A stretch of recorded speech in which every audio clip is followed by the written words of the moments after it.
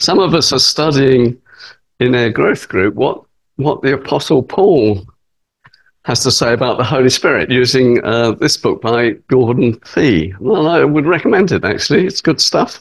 He suggests that for many of us, our creed, our statement of what we believe, might be a bit like this. We believe in God, the Father Almighty, maker of heaven and earth. We believe in Jesus Christ, his Son, but we're not so sure about the Holy Spirit. And I think that's understandable. We can get our head around God as a father and God as son, because these are pictures that we can understand. All of us have had a father. Some of us have had a son. And we know those sort of pictures. We can see those. We can feel them. But the Spirit is much more vague and intangible. Others may know a lot about the Holy Spirit, but we're rather hesitant. We've heard about all sorts of extraordinary things being attributed to the Holy Spirit, and we're rather scared of that sort of thing. We want to keep our distance. And perhaps others react against the idea that God might actually work through his Spirit today. And perhaps some seek to argue that the Spirit acted in a supernatural way through his first apostles, through Jesus' first apostles, but that was then, and he doesn't do it today. So over the next 3 weeks, our Sunday sermons are going to focus on the Holy Spirit. We're going to be asking 3 questions. Firstly, who the Spirit is. That's this morning. Next week, Simon's going to be speaking what the Holy Spirit does, and the week after, how the Holy Spirit fills. So this morning, it's who is the Holy Spirit. And apologies to Simon, because there may be some overlap between who he is and what he does. But it works 2 ways, actually. If Simon doesn't agree with what I say this morning, then he's got the right to correct me next week. But as we start, I want to make 3 comments. Yeah, our question is who, rather than what is the Holy Spirit? Because our belief is that the Spirit is a person rather than a thing. And that's not immediately obvious from our scriptures. The metaphors used of the Spirit are often things, and we've sung about some of them this morning. Fire, wind, a dove, or a liquid. We talk about the Spirit being poured out and people being filled with the Spirit. That's a liquid metaphor. But I think if we study what the New Testament writers said about the Spirit, the overwhelming evidence is that they considered the Spirit as a person rather than a thing. Look at the verbs that the Apostle Paul uses to describe the activity of the Spirit.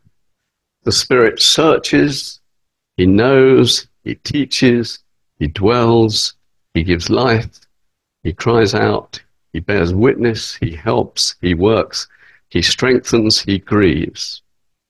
Those are just some of the verbs that Paul uses when he talks about the activity of the Spirit, and they're all actions of a person rather than a thing or an object. So it's who is the Holy Spirit, not what is the Holy Spirit.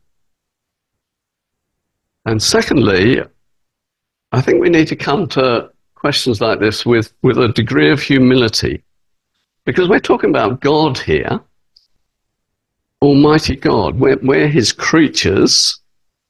We're the ones he has made. And we can only hope to understand anything about the nature of God if he chooses to reveal it to us. We can't work out God for ourselves. We only end up by making a God with a small g in our image, an idol, if you like. But we believe that he has spoken to us. He has revealed himself through what he has said as recorded in our Bibles. And therefore, we must base our understanding of God, Father, Son, and Spirit on what we read in the Bible. And thirdly, I want to say that we are not the first to struggle to answer the question, who is the Spirit? And I believe we can learn a lot from those who thought about the question in the past. When the 300 leaders of the church gathered together in Nicaea in 325 AD to set out what is authentic Christian faith, what Christians believe, the Holy Spirit only barely got a mention, just 5 words at the end. They believed and in the Holy Ghost. And I think that's understandable looking back, because their focus at that time was on making it crystal clear that Jesus was divine, God the Son. But over the next few years, there was plenty of argument about the Spirit. And there were those who argued that the Spirit was secondary to the Father and the Son. It wasn't sort of a trinity, it was more a binity, a binary. And they even had a name for this group, the pneumatomachi. And they argued, for example, that whenever the Father and the Son and the Spirit are mentioned in the Bible, the Spirit always comes third. And they said, look, the Spirit is referred to as a gift. And a gift is always inferior to the giver. So they argued that the Spirit wasn't quite the same as the Father and the Son. But their arguments failed. In 375 AD, Basil the Great, St. Basil, published a book on the Holy Spirit, arguing from Scripture that the Spirit was divine, part of God, one of the 3 persons of the Trinity. He published his book on the Holy Spirit. It's still available on Amazon, believe it or not. I don't know who gets the royalties, but and his arguments won the day. And the creed was amended and expanded in 381 to say this about the Spirit. And we believe, and in the Holy Spirit, the Lord and giver of life, who proceeds from the Father, who with the Father and Son is together worshipped and together glorified, who spoke through the prophets. And that is the traditional belief of the church concerning who the Spirit is. He is the Lord. He has the same authority as the Father and the Son. And he is the giver of life, the life giver. And this isn't the belief of a few eccentric old men who lived many centuries ago and didn't really understand the world around them. This is the conclusion of the leaders of the church at that time. And many of them knew their Bibles much better than any of us. Many of them could study the scriptures in their original languages, in Greek and Hebrew. And I think it's fair to say that if we were all locked together in this place for 300 years studying our Bibles, perish the thought. But if we were, then we would come to the same conclusions. We would come up with the same doctrines. God is one, but in 3 persons. Well, we've only got time this morning to look at a tiny fraction of what the Bible has to say about the Spirit. But I want to look at some of these passages together. But first I want to ask a question to make sure that we're all still awake. Who is the first person in the Bible who is described as filled with God's Spirit? Well, it was this guy. Bezalel, son of Ur, the first person in the Bible to be described as filled with the Spirit. This is the time Moses had led the people of Israel out of slavery in Egypt, and God had told him to build a tabernacle. And so we read, then Moses said to the Israelites, see, the Lord has chosen Bezalel, son of Uri, son of Hur, of the tribe of Judah, and he has filled him with the Spirit of God, with wisdom, with understanding, with knowledge, and with all kinds of skills, to make artistic designs for working gold, silver, and bronze, to cut and set stones, to work in wood, and to engage in all kinds of artistic crafts. That might surprise us, mightn't it? but he is the first to be described as filled with the Spirit. That surprises us because we think of the Spirit being associated with the prophets proclaiming God's message or with miraculous deeds. And of course, that is a big part of what the Spirit does. He enables people to understand and speak his message. So, for instance, in Micah, one of the prophets, this is what Micah has to say, but as for me, I am filled with power, with the Spirit of the Lord, and with justice and might, to declare to Jacob his transgression and to Israel his sin. So the Spirit enabled these prophets to declare God's word to the people. So the understanding of God's Spirit in the Old Testament, I want to suggest, is much wider than we probably at first thoughts would have. And Jesus' first followers, I think, in the who wrote the New Testament, had this wider concept of the Spirit.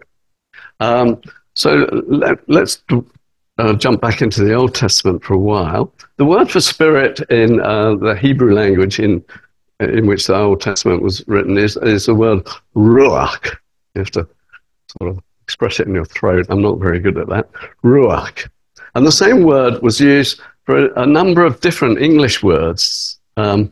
It's used for spirit. So right at the second verse in the Bible says, now the earth was formless and empty, darkness was over the surface of the deep, and the Spirit of God was hovering over the waters. The Ruach of God hovered over the waters.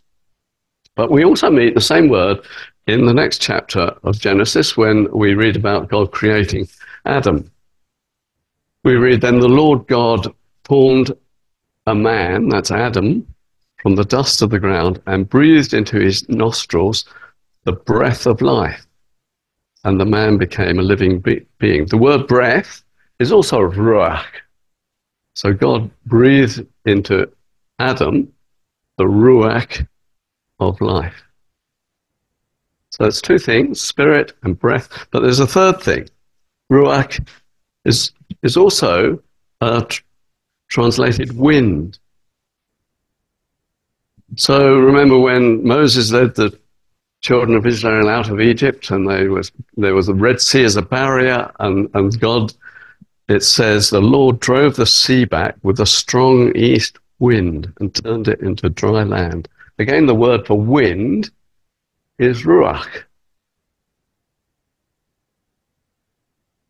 So when we look out of the window and see the wind rustling the leaves on the trees, we, as sophisticated 21st century people, know that it's because of the passage of molecules of air moving from a high pressure to a low pressure. At least probably we do.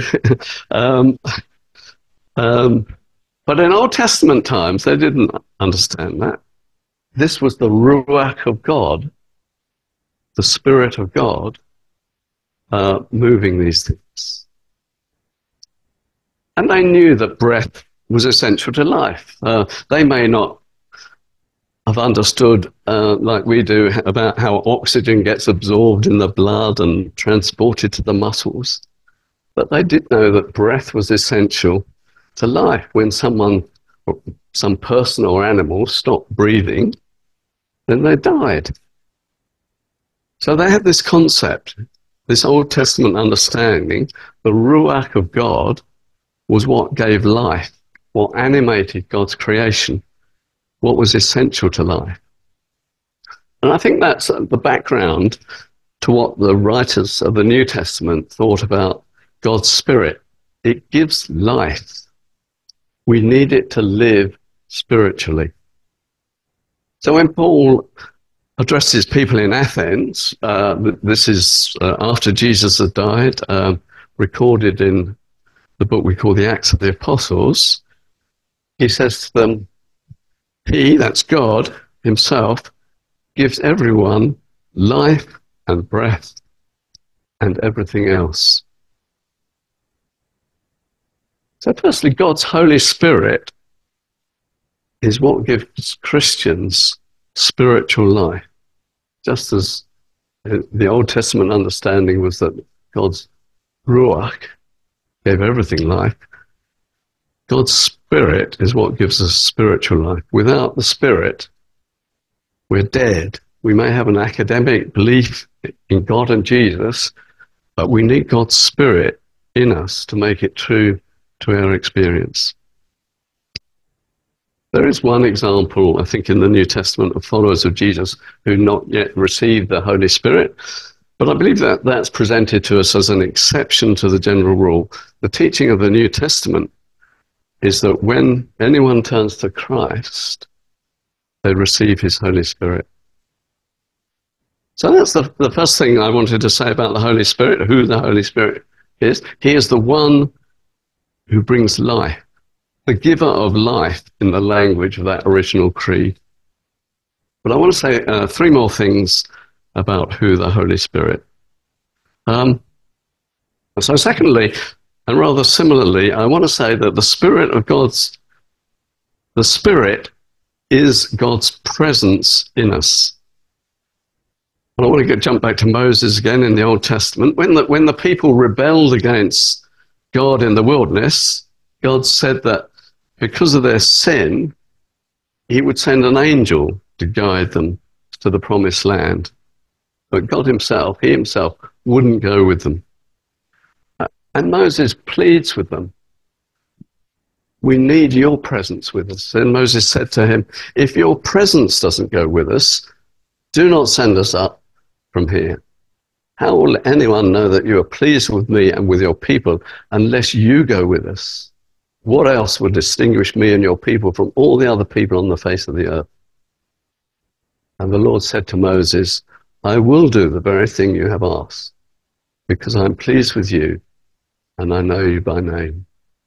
Moses understood that God's presence was vital to their survival, but they couldn't live effectively without his presence. And the concept of God's presence with his people carries on through the Old Testament. So we read that God fills the inner sanctuary of the tabernacle and later the temple that Solomon built with a cloud to signify his glory and his presence. God's presence sustained the people. It gave them strength and peace and hope. The idea of presence is important. When we lose a loved one or a close friend moves away, how we miss their presence with us. Not long after Val and I were married, which is a long time ago, I had to make a business trip to Libya, which wasn't a pleasant place. Even 40 years ago, Colonel Gaddafi was in charge. I was there with my boss, and on the way back, coming home, on the way to the airport, we stopped the car, went and had some lunch, and while we were having lunch, our passports were stolen. Getting a new passport is not too difficult, it's fairly easy, but well, we're all familiar with countries where you go to where you need a visa to get in. In countries like Libya, you need a visa to get out. Nobody leaves Libya without an exit visa. And we were working for the Libyan Navy at the time, and there was a degree of suspicion, I suppose, that we'd lost not only our passports, but various documents related to the Libyan Navy. So we visited various police stations, government offices, trying to get permission to leave, not knowing what was going on or how long we'd been sat there. I don't think I ever told Val, but I remember when it first happened, my boss turned to me and said, we could be here for months. It was a fairly unnerving experience. If I'd been there on my own, I would have been terrified, I think. But I wasn't on my own. I was with my boss, who was a very experienced traveler and a great companion and a great guy. And because I was with him, because of his presence, it was okay. And about a week later, we were allowed to leave. Good news. But imagine what it must have been like for Jesus' disciples. They'd been with him, traveling with him in difficult and dangerous situations, in situations where his life was under threat. They'd traveled together, they'd worked together, they'd eaten together, they'd slept together on the roadside, they'd lived together. They were sustained by his presence. And then suddenly one day, he tells them that he's not going to be around for much longer. He's going to leave them. What must they have felt that? They would have been gutted, devastated, wouldn't they? What on earth were they going to do without him? How on earth would they be able to continue to do what he trained them to do without his presence with them? And that's the context of the verses that we read in John's Gospel, the context in which he says to them, I will ask the Father, and he will give you another advocate. The word on the screen, when we read it earlier, was counselor. If you look at other English translations, it might be comforter and sometimes helper. But we don't have one English word that does the trick, really. I will give you another comforter to help you and be with you forever, the Spirit of truth. The Spirit that God would send will be the equivalent of what Jesus' presence had been to them. So equivalent, but a couple of verses later, he says, I will not leave you as orphans, I will come to you. So instead of the Spirit, he's talking about Jesus himself coming to them. But he means in the form of his Spirit. The Spirit living in them was going to be equivalent to Jesus' presence with them. And I think that's the same for us. If we're followers of Jesus, he sends his Spirit to live in us, to be the presence of God with us. And it's so equivalent that Paul can sometimes change the vocabulary and refer to Christ living in him or in us rather than the Spirit.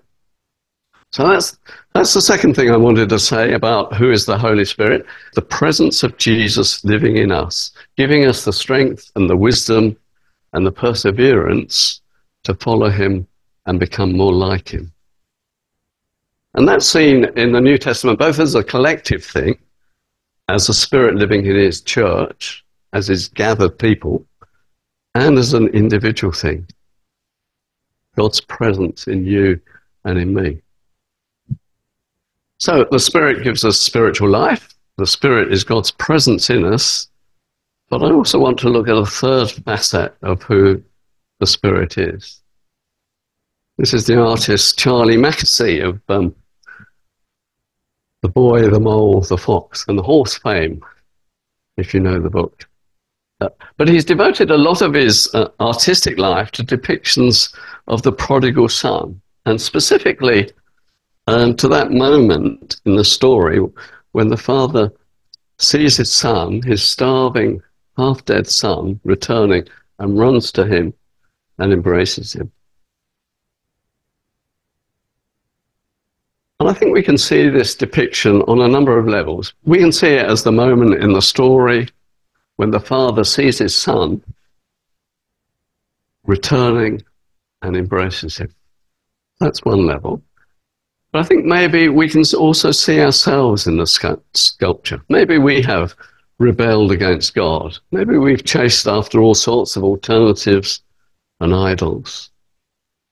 And when we've exhausted ourselves, and when we've realized that they don't lead anywhere, we return home and we're welcomed. Maybe we can see ourselves in that picture. But I think there's also a third way. We can also see it as the love between God the Father and God the Son. God the Father, as he embraces the Son who has willingly laid down his life for the world, for us, and raises him to life again. And I think maybe Jesus had that image also in mind as he told the story. If you remember the story in Luke 15, the Father says, this brother of yours was dead and is alive again. Well, he wasn't dead, was he, in the story? But Jesus was dead and raised to life again. And if we look at it in this way, it depicts the love between the Father and the Son, God the Father and God the Son. And that love is the very heart of who God is. God is love. We can't get behind that to a sort of God without that love. It is the very essence of God, that love. And if this is a picture of God the Father and God the Son, where's the Holy Spirit in it? Well, I think he is there as the love between the Father and the Son, and as the one who draws us in to experience that same love of the Father. The second reading that was read to us, where Paul writes to the Christians in Rome, the Spirit you received brought about your adoption to sonship. And by him we cry, Abba, Father. The Spirit himself testifies with our spirit that we are God's children. Who was it who called God Abba? Well, it was Jesus, wasn't it? That Abba is that intimate word for father, daddy, if you like. It was Jesus himself who's used that intimate expression when he talked to God. And the Spirit draws us into that same intimate relationship with God the Father that Jesus enjoyed. Not separately, I think, but together with Christ. Together with Christ, we can come and enjoy that love that God has for his children. Son. And I think we see that in John Calvin, the great Protestant reformer, wrote, the Holy Spirit is the bond by which Christ effectively unites us to himself. And as he unites us to himself, we, his adopted sons and daughters, are drawn into the same love that God the Father has for God the Son. So the Spirit is the one who gives life. He's God's presence permanently in us. And in Christ, he draws us in to experience that same love, the same love that God the Father has for his Son. Let me say one last thing about who the Spirit is before I bring things to a close. In his letters, Paul uses a couple of metaphors to talk about the Spirit, which I think are important also for our understanding. He refers to the Spirit as the first fruits. So again, writing to the Christians in Rome, we ourselves who have the first fruits of the Spirit groan inwardly as we wait eagerly for our adoption to sonship, the redemption of their bodies. When we see the first fruits, when we see the first blackberries or strawberries on the bush, we can pick them, can't we, and enjoy them. But they're more than that. They're a sign that there's much more to come. The first fruits are a sign that there's going to be a harvest. And likewise, the Spirit, God's presence in us, is something to be enjoyed now, but is also a pointer to the time when we're going to be fully in God's presence. And as the Apostle John writes, we know that when Christ appears, we shall be like him, or we shall see him as he is. So the Spirit is first fruits. And Paul also uses another metaphor in a similar vein. It refers to the Spirit as a deposit. You were marked in him with a seal, the promised Holy Spirit, who is a deposit guaranteeing our inheritance until the redemption of those who are God's possession. If I borrowed £100 from you, I'm not seeking to do that, but if I did, well, I could give you an IOU, and that would be some sort of comfort that I was going to pay you back. But you'd be much more comforted, I think, if I actually paid you £10 back as a deposit. You'd be more confident that you'd see the rest of the money. And what's more, the £10 will be useful. You could go and spend it. So Paul likens the Spirit to a deposit. It's a guarantee of our inheritance. It's a guarantee that we are going to be with Christ when he returns. But it's also valuable now. It's another helper. another comforter as we seek to follow him. I'm coming to a close, but I want to say something before we close about the importance of the Spirit in our life as in the church and as individuals. The Anglican Church is pretty good at keeping statistics. These are a little bit out of date, and you can't read the writing, so I'm going to have to explain. This is church attendance. On the left is children under 14, and the purple on the left-hand column was in 1979, and the pink on the right is in 2005. Okay? And that's people under 14, and it goes up with age groups 15 to 19, 20 to 29, 30 to 34, 45 to 64, and greater than 65. And the greater than 65, you see on the left, in 1979, they made up a bit over 20% of attendees. In 2005, it's nearly up to 40%.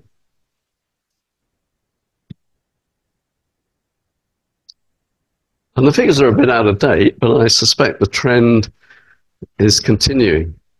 If we have more recent figures, I think they'd show that the trend would continue.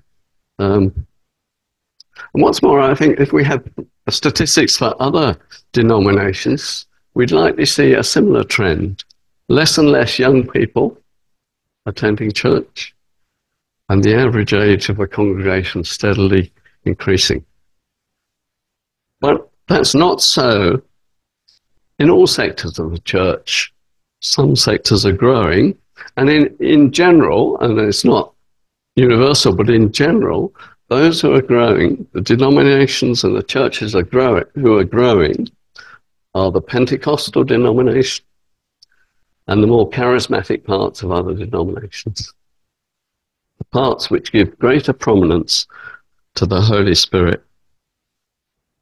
Because just as the Holy Spirit is the giver of life to us as individual Christians, so he is the giver of life to Christians collectively as a church. Without the Spirit, the church will not grow. One of the patriarchs of the Orthodox Church in Antioch wrote this sometime in the last century. Christ belongs to the past. The gospel is a dead letter. The church is a mere organization. Mission is turned into propaganda. But in the Spirit, God is near. The risen Christ is present here and now. The gospel is the power of life. The church signifies Trinitarian communion. Mission is the expression of Pentecost. Without the Spirit, we're dead. Now, we probably all heard about or even experienced situations in churches where I think people have got the balance wrong, and the focus is on seeking all sorts of weird and wonderful experiences for the sake of impressing others rather than building up the church and reaching out into the community. But I think we need to be very careful that we don't swing to the other extreme where the work of the Spirit is suppressed. Because if we do, we become dead.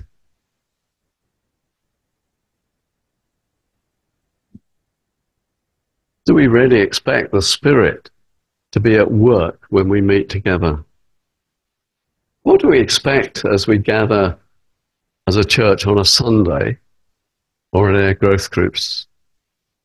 A few good songs and perhaps a thought-provoking sermon and a nice chat over coffee? Or do we meet together expecting God through his Spirit to act, to speak to us, to convict us of sin and selfishness, to change us so that we do become more like Jesus, so that we do become more effective as channels of his love? Do we expect God to give us his wisdom so that we can make sensible choices and wise decisions in life? Do we expect God to heal?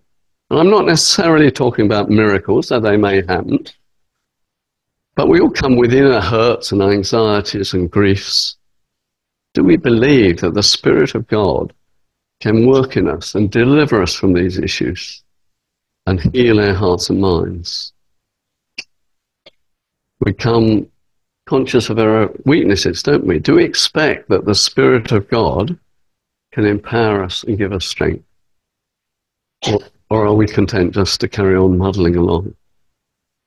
Do we really believe Jesus promised that where 2 or 3 are gathered together in my name, there am I with them? Do we sense the presence of Christ in our midst through his Spirit? Or do we see our gatherings just as meetings together with like-minded friends? Do we expect that God will add to our numbers those who are being saved, just as he did after the Spirit was poured out at Pentecost? Or have we lost our faith in his ability to build his church through the enabling of his Spirit? If we're going to grow as a church, not just in numbers, but in becoming more like Jesus, then I believe we need to be open to the presence and the work of his Spirit. And the Spirit is a gift, and we need to ask God for that gift, to invite the Spirit into our lives collectively and individually. Let's pray. Father, we confess that we're pretty poor disciples. We don't love you as we ought to. And we don't love our neighbours as ourselves. Father, we need the strength of your Spirit in us to help us to become more like Jesus. Pray that you would fill us with your Spirit so that we might be truly the people who you want us to be. For Jesus' sake. Amen.